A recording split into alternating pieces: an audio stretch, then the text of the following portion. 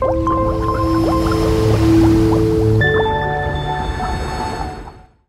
welcome to Simply Scuba. Here we have the Scubapro Spectra Dry Snorkel. So this is a dry top snorkel. You've got a purge valve at the bottom as well. So that means that there's going to be very little water that's going to get inside this snorkel. And even if there is, you're still going to be able to breathe past it. So starting up at the top, this is where it gets dry in its name. You've got this very comprehensive splash guard over the top. So if any waves come over, it's going to be deflected away from the opening. But if you do go under the water, inside here is a little float. And as that goes up, a little section, as you can see in here, is going to block the top of the snorkel. So that means that your snorkel isn't going to fill up with water, it's going to block it and stop any water from getting in. If any water does get in, however, it's going to travel down the snorkel all the way down and get trapped down in this section here. So here is just a water trap. If there is any water in here, you can still breathe past it. There's still a nice open airflow.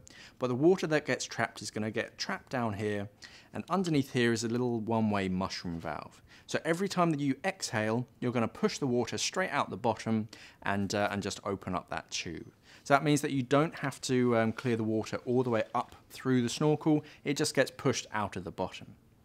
The mouthpiece itself is a two-part silicone mouthpiece, so you've got a nice comfortable sort of hard biting section and then a soft section either side of it, so it's very comfortable even if you're using it for long periods.